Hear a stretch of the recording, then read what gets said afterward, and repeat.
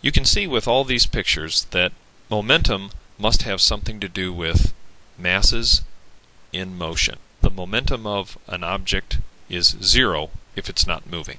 In order for momentum to be some value other than zero, the mass has to be moving. Momentum, in fact, is the product of mass and velocity. Momentum, symbolized by lowercase p, because m was already taken by mass, is the product of mass times velocity.